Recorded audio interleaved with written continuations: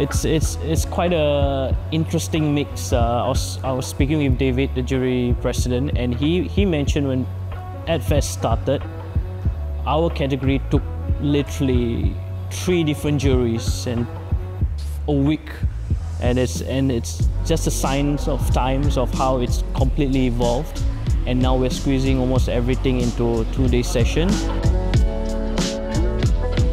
The good thing is film is still film. I mean, you can't get away with that.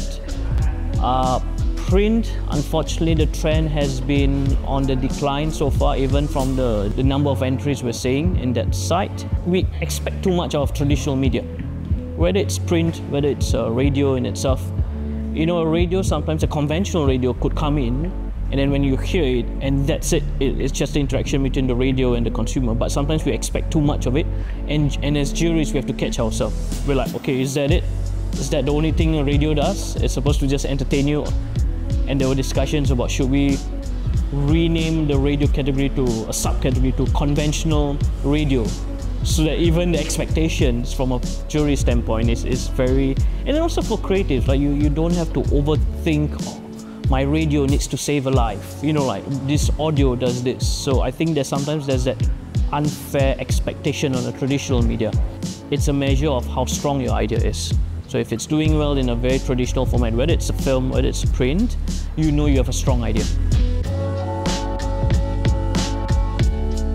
And they built a giant pot to promote a Netflix cooking show.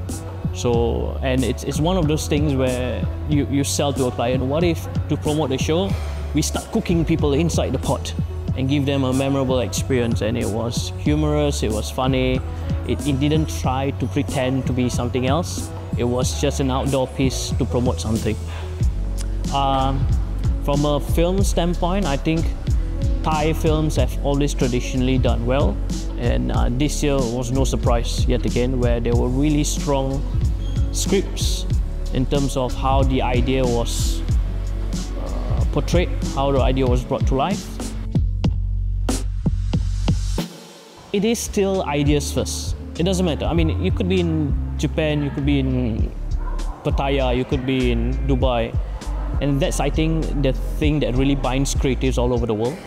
And it's, for sure, the culture will always have a different nuance on how you show up.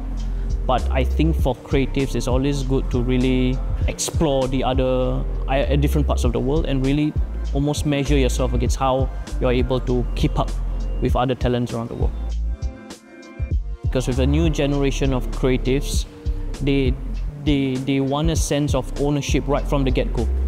You know, sometimes, you know, I was brought up from school of thought of, oh, you got to do 40 headlines, you give me 100 ideas, and blah, blah, blah. But for the new generation, it's not exactly that per se. It's more on encouraging and fostering the environment that allows them to get there on their own. So I think you have to be conscious, for me at least, I have to be conscious on how I approach it with the young creatives. It's about giving them the space for them to discover themselves and let them be the one on their journey of discovery, you might say. So I think that's the key difference. It's more on like balancing between that hands-off and hands-off approach.